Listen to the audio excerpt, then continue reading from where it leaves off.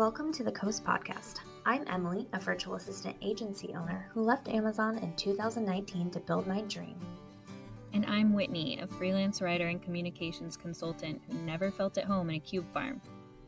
We didn't see many people paving their own ways like we decided to, so we created this podcast to talk to others who were brave enough to pick a different path. Creatives, entrepreneurs, people doing their careers and their lives their way. Join us as we learn from them, get inspired, and show you beautiful paths less traveled. Not every road leads to the coast, but the ones that do come with a great view.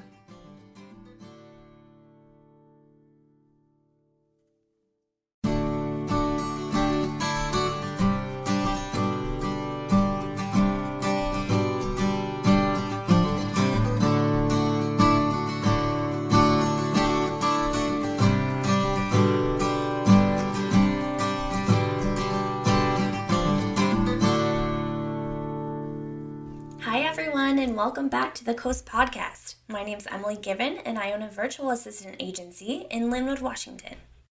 And my name's Whitney Popa. I own a communications consultancy in Edmonds, right up the road from Carleigh Tenzin, who owns Iris Wellness Center. She is a doctor of Eastern medicine and acupuncture, and she has the most fun, lasery, and girly, but you don't have to be a girl to experience them, things like B12 shots and acupuncture, and she actually does it correctly, which I didn't know. I wasn't having it done correctly. Place with beautiful views of the ferry in Edmonds, and her whole business is so zen, so beautiful, so amazing for everybody that we had to have her and have her explain what she does, because it's so much more than acupuncture and lasers and B12 shots, especially for women. So, Carleigh, welcome. Thank you for being here, and we can't wait to talk more about your business.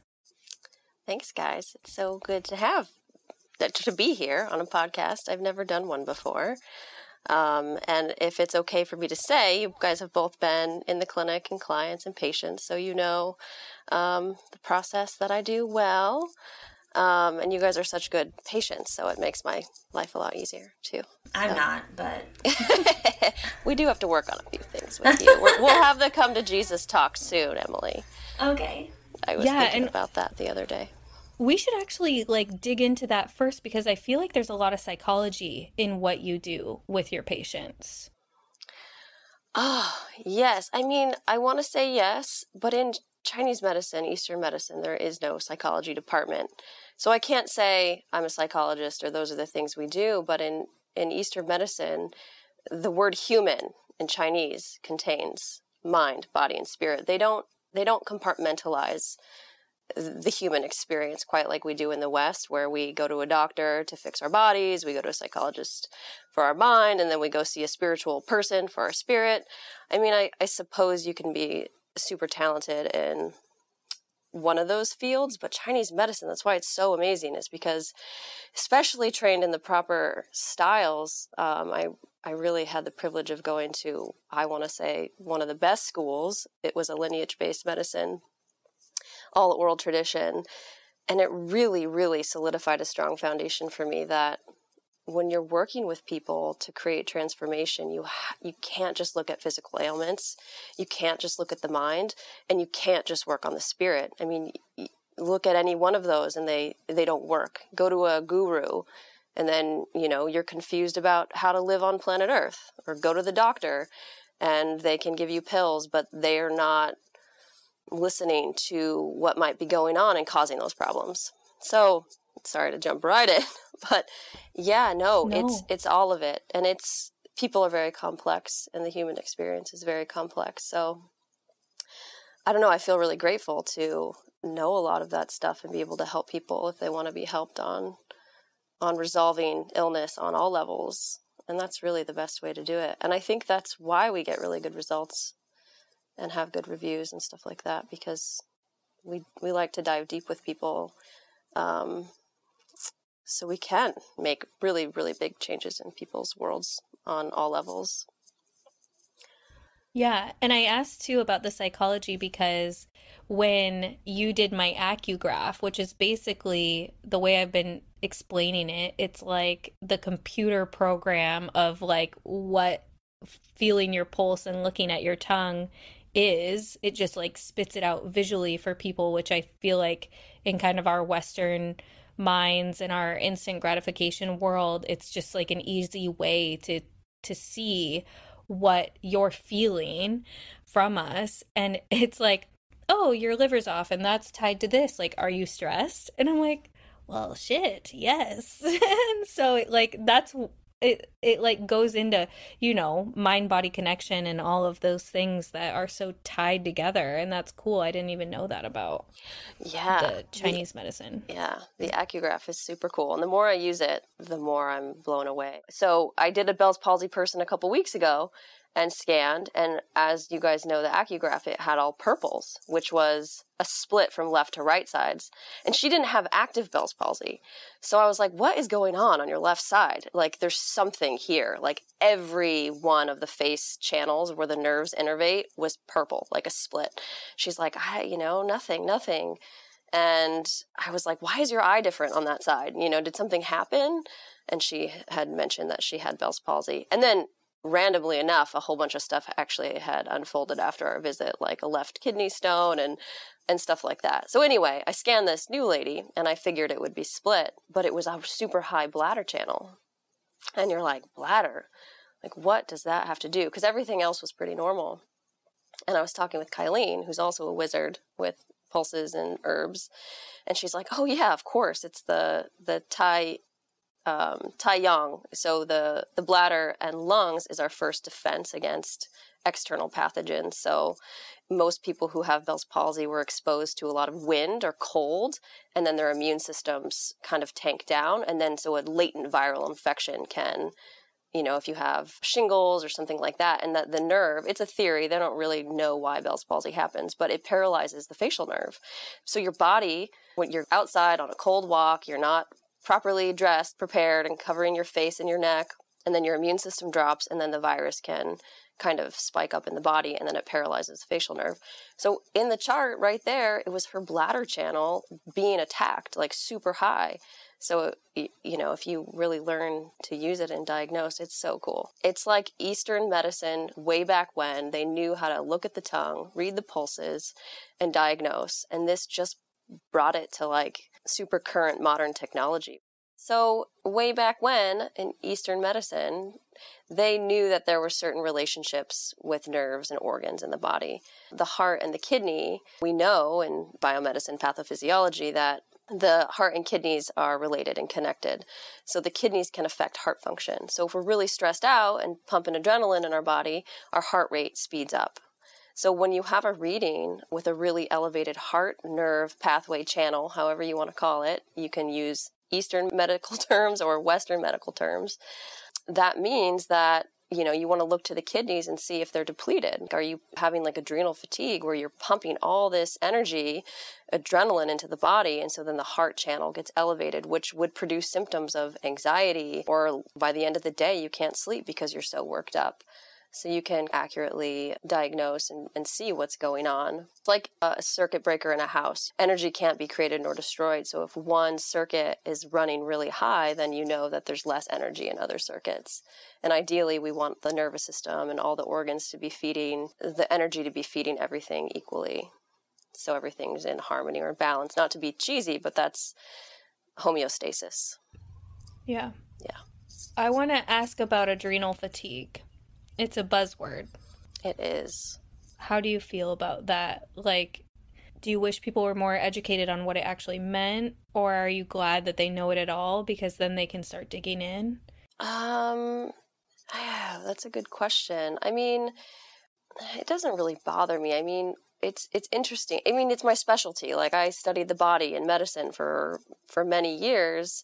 So it's like a CPA knows more about that stuff than I do. So a lot of people just don't know, and that's okay. And in, again, Chinese medicine, they knew the body, mind, spirit, and how it all worked. And they have so many diagnoses and patterns, and you would call it Jing deficiency. Our kidneys, we have different, okay, let me break this down.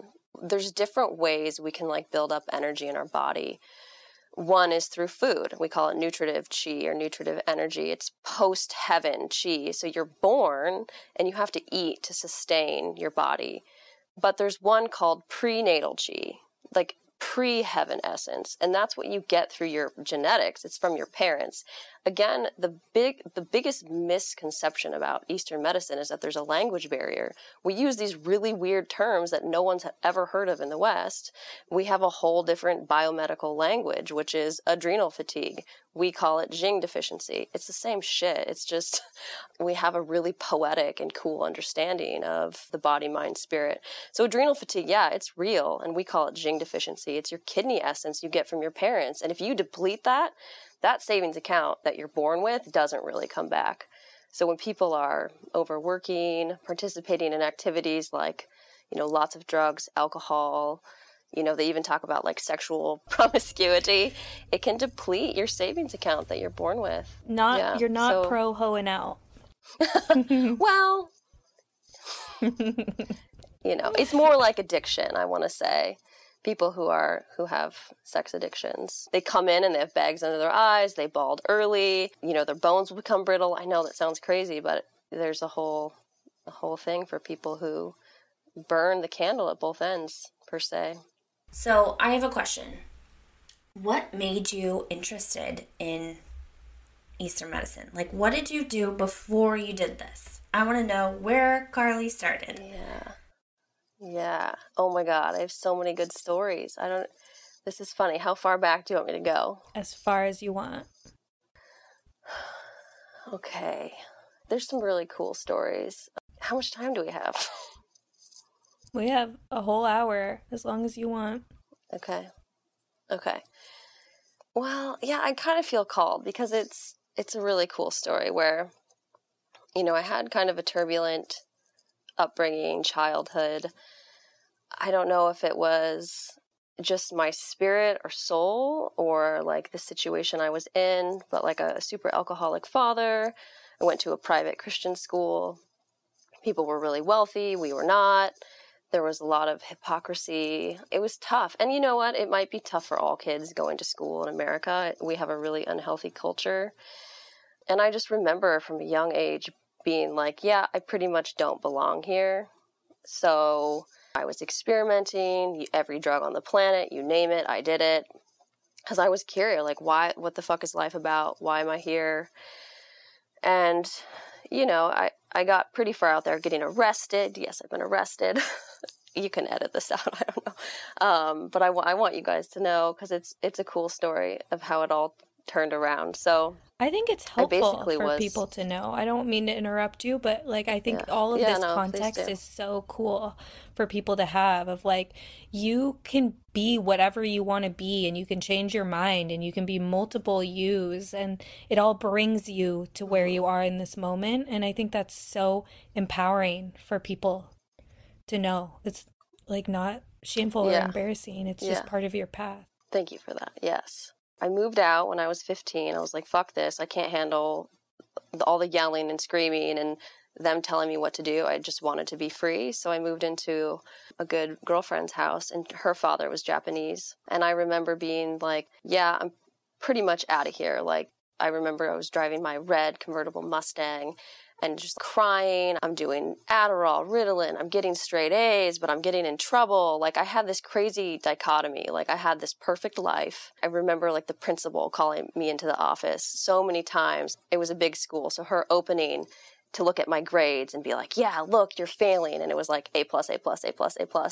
And she'd look at me and be like, I'm so confused. On one hand, I'm kicking ass in the Western world, but in the other part of me, I know it's all bullshit and I want nothing to do with it. So I remember screaming at my Mustang and being like, to God. And I'd planned out my suicide, which is up here in Edmonds, down 196. That big hill, I was just going to take my Mustang. And me and my friend Christina, we both were going to go out together. And we were like arguing on who was going to be the driver and who was going to be in the passenger. And we were going to have a bunch of booze in the back and it was going to explode. It was, I don't know, wild times. And I remember being like, if you don't fucking tell me why I'm here and what the purpose of my life is, I'm out. So here's your chance. And it was like an ultimatum, basically. So whatever that sent out into the world, my life changed. And it's weird. So Christina, who I was living with, her parents were in like Edmonds Rotary, and they were doing a volunteer trip to Vietnam to like give wheelchairs and helmets because lots of children were dying from motorbike accidents over there. And they're like, yeah, you're welcome to come with us. It's $3,500, you know, it's a couple week trip, and yeah, you just come up with the money and you guys can come with us. And I was like, well, I'm 16, I don't live with my parents, I don't talk to them, I have no idea how I'm going to go, but something deep inside me just knew, like, I am going to go. And so my mom called me, and she's like, hey, you have something in the mail, it looks important, you should come pick it up. I'm like, yeah, whatever. Drive over there, got there, I opened the envelope, and it was $3,500 from a car accident claim I had gotten into the year prior. And the money was due the next day. Oh my gosh. I believe like, in all of that so wholeheartedly. Like, you're gripping me with this story. I'm like, virgin suicides. Yeah. Now, not that you are, you know, but like, then we're manifesting, but not knowing, and yeah, keep going. Yeah. I have so many wild stories of being a reckless teenager. Like, I mean, oh my God. And then those experiences of like my weed being laced with PCP, and then having my first out-of-body experience at the age of 15. Kind of these little mini events that brought me to where I am. So the story gets weirder where, okay, I turn in the check on our way to Vietnam. And mind you, Christina and I were living together. It was such a cute relationship. We were best friends, sleep in the same bed, wake up in the morning, get ready for school, drink coffee together. I mean, we were like platonic married teenagers. It was a really cool relationship to have at that age. So we're like at night, we're like practicing, trying to talk to the other side, and like doing seances and playing with energy, and really intrigued with what was beyond this boring high school life that we were living in Edmonds. Again, doing mushrooms, like trying to figure out what the meaning of it all is, you know? So I landed in Vietnam, and yes, new sights and smells. So we're on the bus and we're playing with energy, and her dad comes by and kind of brushes off our hand. So we're like, whoa, like, does your dad see energy or what the heck? Christina's dad is Japanese, and he learned from his father, and his father learned from his father this really cool form of, they call it sen and so, the magic touch. So anytime our knees were hurting, or even my stepdad was having a stroke, and he would fix it. I mean, you'd be screaming, but he was amazing at this form of medicine. Super famous in Seattle, impossible to get into him. So anyway, another lady sat down next to us, and she's like, I see what you girls are doing. You're playing with energy. And we're like, God, this is so weird.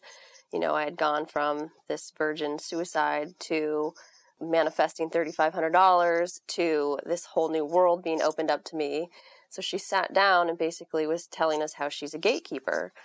And at a young age, her son's best friend had committed suicide and basically appeared before her. And it took her a minute to be like, wait, you're dead. Like, how are you here? And he basically was traumatized and not ready to cross over to the other side. And so she helped him feel better about moving from this life to the next. So anyway, she's in Vietnam telling us that she is there to help souls that were traumatized from the war and were trapped in between crossover. And we're just, our minds are blown, right? Going from wanting to leave this world to now being really intrigued with what the world was showing me, that there was more to it, and that I had known this. So it was really validating, and to be interested in life again, intrigued, like life was so, like what's so cool about having a job, climbing the corporate ladder, all those things you guys talk about, when there's so much other cool stuff happening. Long story short, I really wanted to learn this medicine from Christina's dad. I had seen what it had done for people, and then I had my own experiences going to Western medicine doctors and them just completely brushing off my concerns and writing me a prescription. I was really unimpressed by that. I begged him to teach me.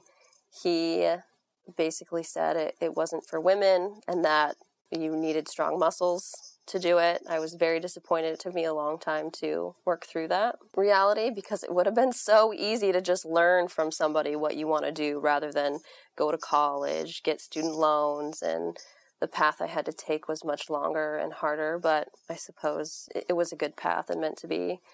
So I got my undergrad in health science, chemistry, anatomy, physiology, and kind of teetering with the idea of going to medical school, but again, had more validating experiences that were really like, no, my path is the healing path, not medicine. And then what's funny, when I was 16 or 17, I was looking for a temple to live in, like a Taoist meditation. I just basically wanted to go away and like learn ancient healing arts forever. So I found a school that was a 10-year apprenticeship program from a 64th generation Taoist master. I know it sounds crazy. 10 years. And I was like, perfect. I want to live in a temple and I want to learn this stuff. And because I looked at that when I was 17. By the time I had graduated around 24, the Eastern medicine was kind of catching on here. And she had switched it from a 10-year apprenticeship program to now what they call traditional Chinese medicine schools, which are accredited and we have all this licensure. So I went to Hawaii kind of expecting to be over the moon with this medicine, and it had changed. It had started to become standardized here in the West. All the magic was taken out. I knew something was still missing from the medicine. So I had graduated with my undergrad off to what I want to say like Eastern medical school, and it didn't have all the secrets and stuff I was really hoping to learn. So I read this little green book. It's in my treatment room. And I read it, and it had all the magic of our mind, body, spirit. Simple book. Amazing. My mind was blown. So I moved to Boulder, Colorado, where J.R. Worsley, the oral tradition I was talking about earlier, he had started a school in Boulder, Colorado, where his daughter and wife, late wife, he had passed away, were continuing the tradition of 5-element acupuncture. So I went down there and did a 4-year master's degree in clinical internship. And it was amazing. It was just absolutely amazing. So that's where I got my foundation for what I do now. What a cool, amazing story. Yeah, I'm obsessed. I didn't know we could love you anymore. Yeah, lots of good stories. And it's so cool, too, that you were willing to see things differently, too. Like, I know when I was a teenager, it really takes, like, being shaken to wake up. And that you asked for that guidance, and it was really like had to be shoved in your face, you know, because like the older you get, the more you can kind of feel nuances or be open to intricacies, whereas like you're a teenager, you need to be smacked in the face with these things. And so I love how the universe smacked you in the face with all of it. Like for me, it was my mom asking for The Secret for Christmas, and then the DVD came out, and I was voracious, so I read all of it and watched it with her, and that's like really where things changed for me too. Yeah, so funny. A couple stories just came to my mind where I was living with my best friend, and his wife, Alex, was into all this stuff, A Course in Miracles, and we were like from this Christian school, so like we look at her like she was the biggest weirdo. But once the spirit world kind of opened up to me, or whatever you call it, this mystery of life that was intriguing, I actually found some of her Deepak Chopra CD tapes. So literally, I had, like the CD thing, and I'd like put it in my pocket with headphones and walk through Edmonds and listen to Deepak Chopra CD tapes. And like, oh my God, like mind blown stuff. Reading the Tao of Pooh and Siddhartha, and like, I mean, so funny. Like, I don't know, life was so exciting to have some of these little secrets contained in these books. It made life worth living. I always say that. I think teenagers these days, I mean, what a drab outlook to own a house that you can't afford and to go into debt and wars and inflations and shootings and lockdowns. And I mean, what fun is that? It's pretty sad. We see a lot of trauma happening right now. I want every teenager to buy the Tao of Pooh and Siddhartha. or whatever, that book that lights their fire. And that's really funny, circling back to people in medicine. When people come in for migraines or whatever it is, sometimes it's just about them hating their jobs and being stressed out every day. This one client comes to mind. It was like, do you really like your life? Like, what's going on? And she was talking about her job was so stressful, and it all shifted and her migraines went away. So I feel like when you are aligned with your purpose and doing what you love and excited, not that it's easy and it's all glamorous, it's totally not, but it's at least something that lights your fire. You have to have that joy in life. Yeah.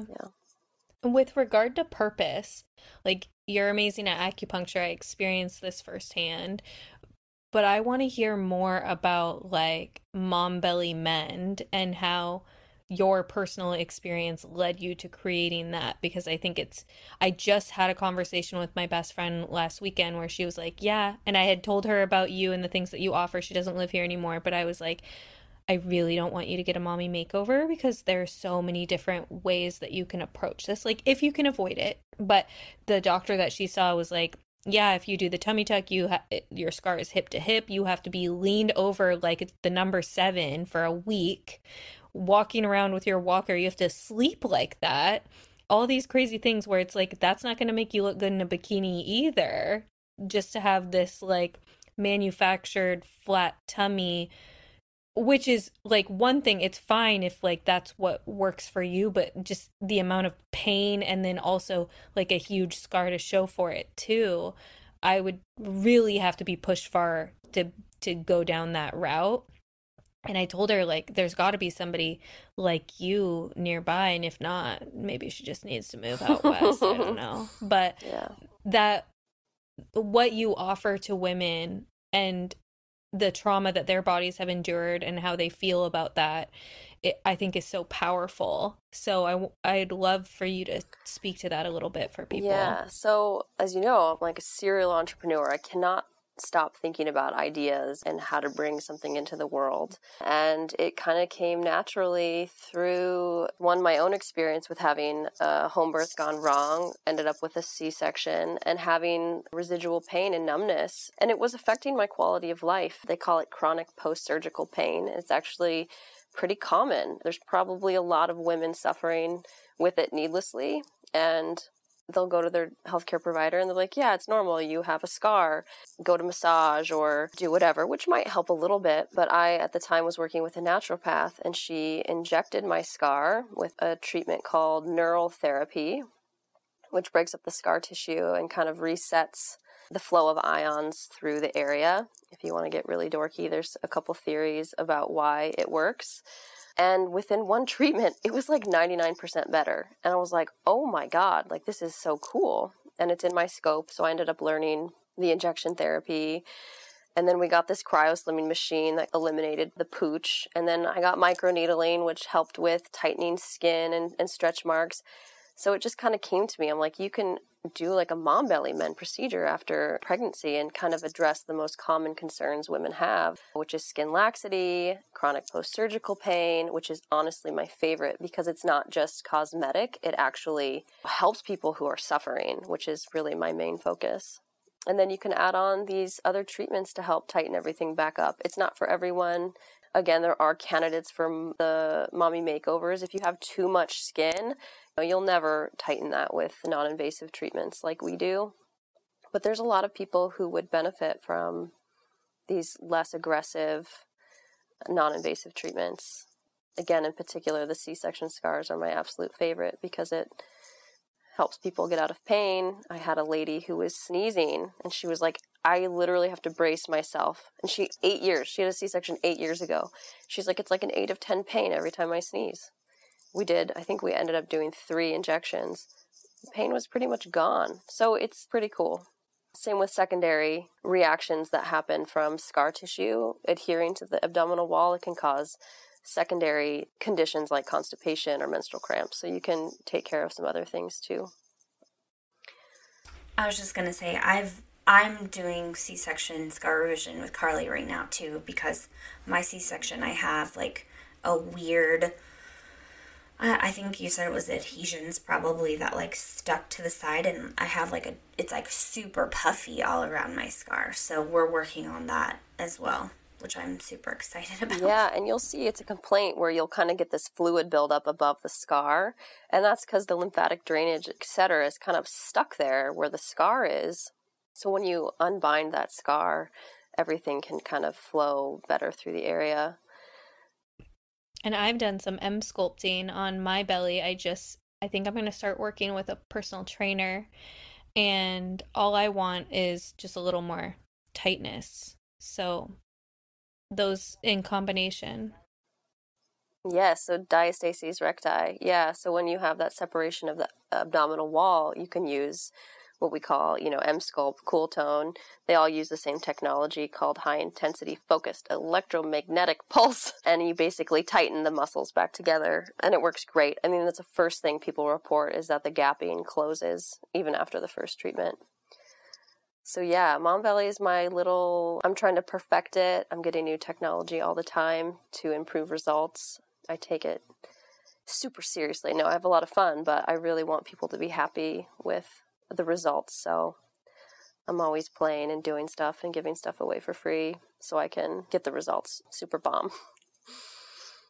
And one of the things that we've talked about with regard to women specifically, and why I kept bringing it up, is that like there are so many things that are like quote unquote women's issues that like doctors just blow off, like especially the C-section scars and numbness and all of that. So spreading awareness about the fact that like, no, you don't have to live with this discomfort, and there are things that you can do to help yourself that aren't super invasive. People don't even know. They jump straight from like, oh, I had this baby and now I'm gonna go have a mommy makeover. Like there's so much that they could do in between. Yes, it is exciting and frustrating for my field because there's such good options. Yeah, I'll see people posting in forums like, I have this C-section scar pain, and then all the women with the same thing post.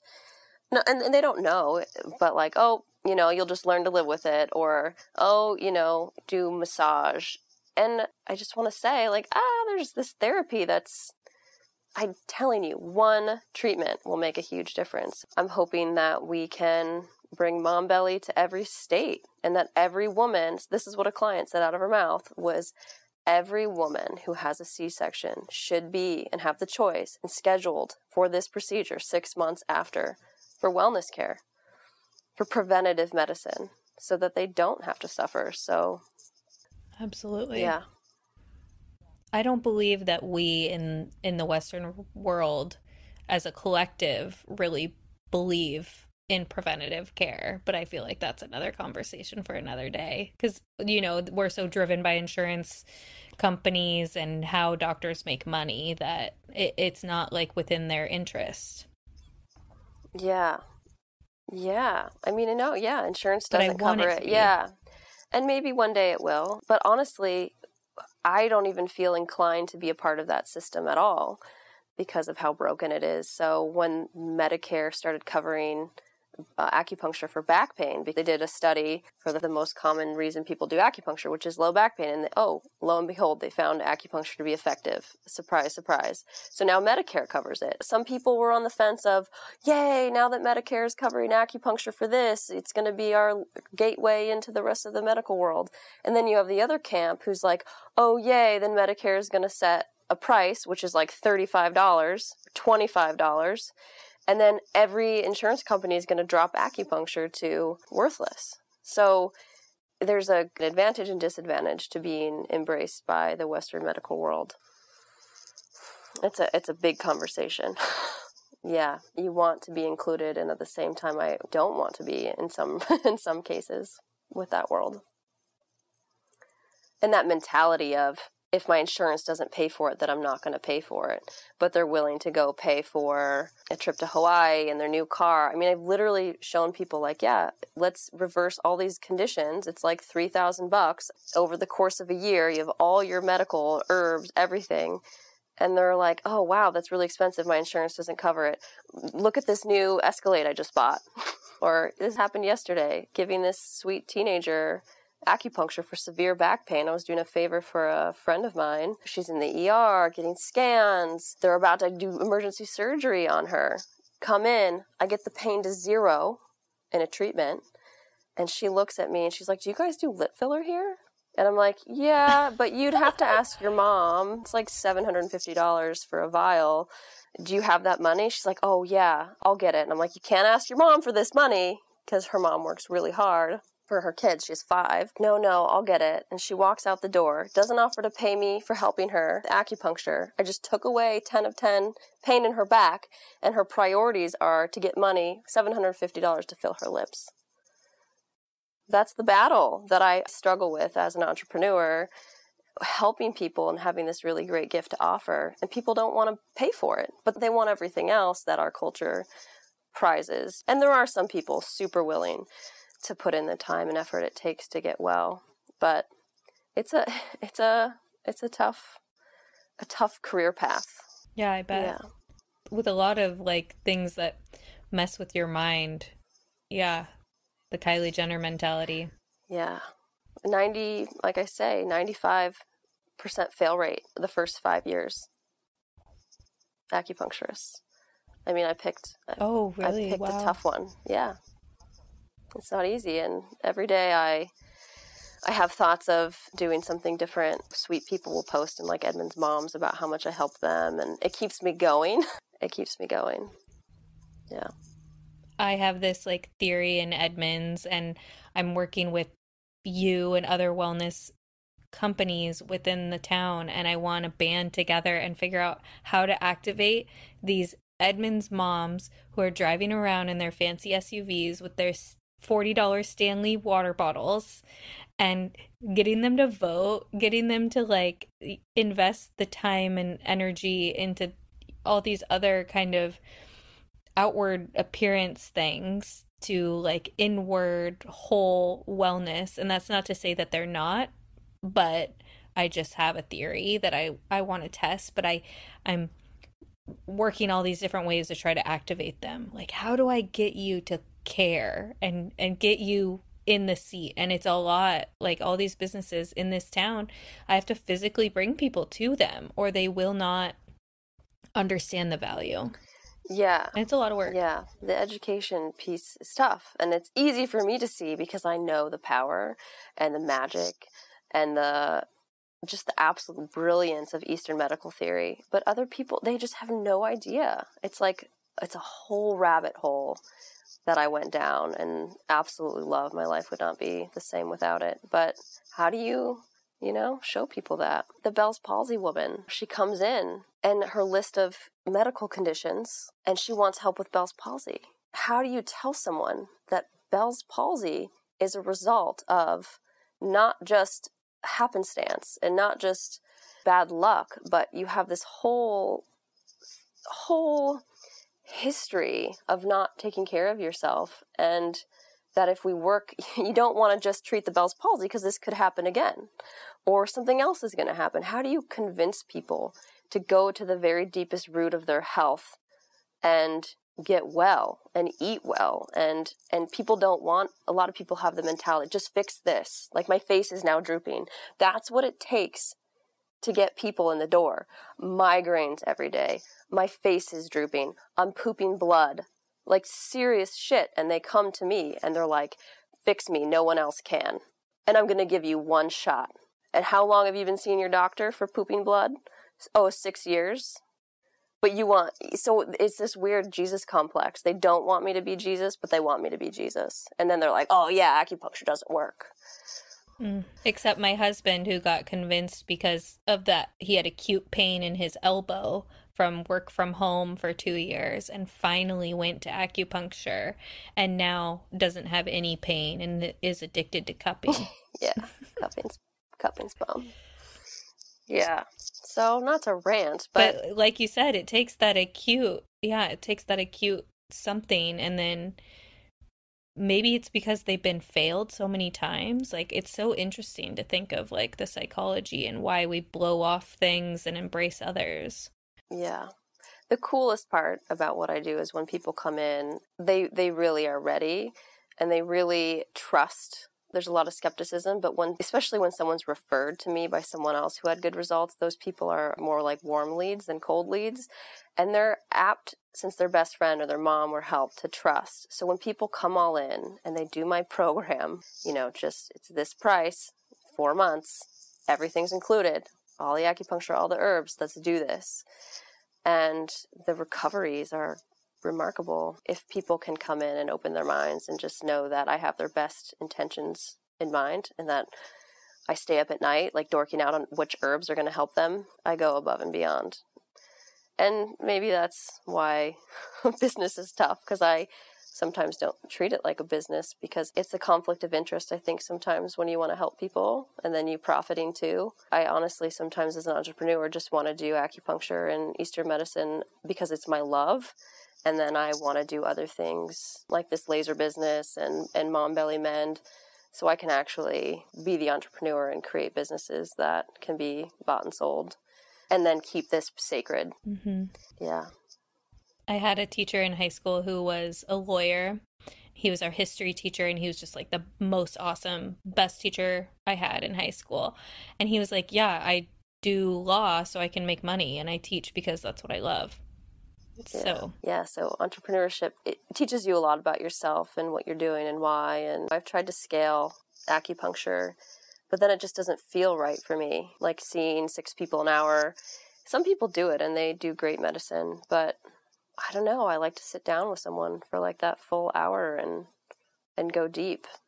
Well, I definitely prefer it that way. I think I mentioned to you before that I started out in acupuncture going to a community acupuncture place, and you're all kind of in the same room, and it's, I think, maybe like 15-minute increments, and I didn't mind it at all. I had a great experience, but I definitely prefer what you offer and the beautiful atmosphere and views. I just think everybody needs to come and experience what you do. Thank you. I agree. You have seriously changed. I mean, I always say this to you, Carleigh, but like, I want to write a Google review, but what am I going to write? Like, I used to poop my pants every day, and now I don't. But I guess now I'm saying it on live thing anyway. So, yes, Carleigh saved my digestion, and it has been a game changer. Yeah. Seriously. Right. And how long, right? Were you suffering with that? 4 years. And how long did it take long did it take? Remember? Consistently, like probably 3 months. Yeah. And it hasn't gone backwards. Yeah. Which is remarkable because I'm a terrible consistency human. But thank you so much for sharing your story, Carleigh. Do you want to dive into the rapid fire questions now? Sure. Okay. Unless you guys have anything else, or we... I mean, we could talk all day. We could talk for hours. I know. So, I'm going to start with the first one, and then Whitney and I are going to go back and forth here, mixing it up a little bit. So, what are you proudest of in your business right now? Well, it might be a different answer every day, but today I had some big business decisions to make regarding working with other people and partnering with some other business ventures. And I feel so proud that through everything I've learned, I know my worth and my value. So when someone negotiates with me and offers me less, I say no. No, because this is what I have to offer. Yeah. Yes. So I'm having to have a really tough conversation. People want to walk into my clinic. They see how pretty it is. The patient population that I've worked on delivering good care to, good reviews, and they want a piece. So they'll come in and feel entitled to some of what I've created. And it can be easy to fall prey to people's big ideas and their visions and money. And I had to just say, this is what I am and I know what I'm worth. So no. Take it or leave it. Go start your own business. Go rent a place. Go build it out and have fun with it. And not to be so rude. It's funny. I'm like apologizing for that, but it feels so empowering to just know my value and not need. So I'm proud today of that. As you should be. That's not a small thing. That is a big deal. I learned my lesson. Sometimes you got to learn it over and over until you can actualize on it for sure. Tell us about a book you read or a podcast you listened to recently that changed the way you're thinking about your life or your business. I mean, the first one that pops to mind, my business coach sent it to me. He's so sweet. And he just had a simple note. It was an Amazon delivery, and it said, scale the CEO before you scale the business. And he sent me Atomic Habits. And I was like, oh, God, a book about habits, barf. You know, and I was like, okay, scaled it. He had a good point. I liked his little one-liner, so I thought if he's sending it to me, it must be good. And honestly, I didn't finish it, but the first couple chapters really changed the way I see progress and just doing small things and not doing big changes overnight. And I think I've lost 10 pounds from COVID era and implementing that strategy, which is just small changes that lead to big changes over time. You're like the fourth person that has said that book on the podcast, and I just really need to read it. Yeah. Funny. Neither of us have read it yet. Yeah, let's do it. What would your last meal be? Oh, if I died? Sushi. I love sushi. Sushi whore. Like what kind of sushi? Elaborate. Spicy scallop rolls are my favorite. I love mackerel, like grilled saba. I actually had some 2 days ago and have some for lunch. I love Japanese food. And I grew up with Mike Shimizu. He'd make grilled mackerel with daikon radish. So good. Japanese food, hands down. Yeah. I was just talking to him yesterday how we want to go to Japan and eat. All of my adventures are food driven. Yes. Invite me. I will totally come. Oh, absolutely. We want like insider stuff, you know? What is the best business purchase you've made under $100 in the last 6 months? Oh, best business purchases under 100. Everybody hates the under 100. Can it be something free? Yeah, and it's your business your way, so you can cheat. So at a medical office, they couldn't figure out how to work these, the tables I have that are like, they're not just massage tables. They're tables that go up and down and like flex the back and stuff like that. They couldn't figure out how to work them, so they were just going to throw them away. So Debbie, good friend, brought them up here. And so now I had one in my main room. So it's like the deluxe room. I bring like all new patients in there, but now we have them in all the rooms and it was free. So people can have an extra cozy experience. And they were free. Yeah. I feel like I should think more about the under 100. I don't know. That works. That's perfect. Okay. Why not? And finally, the last question is, what's lighting you up lately? I'm going to just go back and I want to complete that thought. The tables are so important, even though they're free, is because patient experience is so important. So if you can improve your client's experience at your business, then you'll do good. Okay, and then what's lighting me up?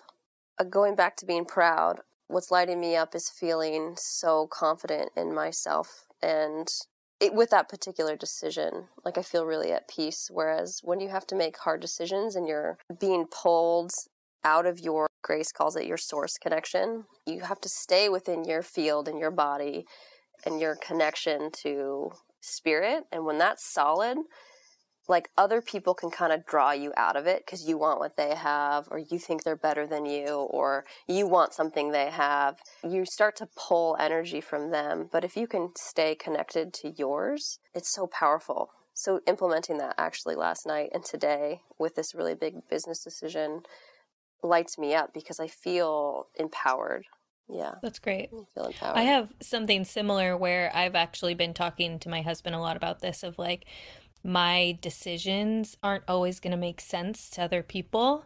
And if it makes sense to me and it feels right in my body, then I know it's going to work out. And that has been proven over and over again. And in the opposite way too, of like, this could be like hugely financially abundant, but it just feels gross or not right. I'm going to say no and just know that that's making space for the right thing and kind of like surrendering into trust and in myself, regardless of external sources.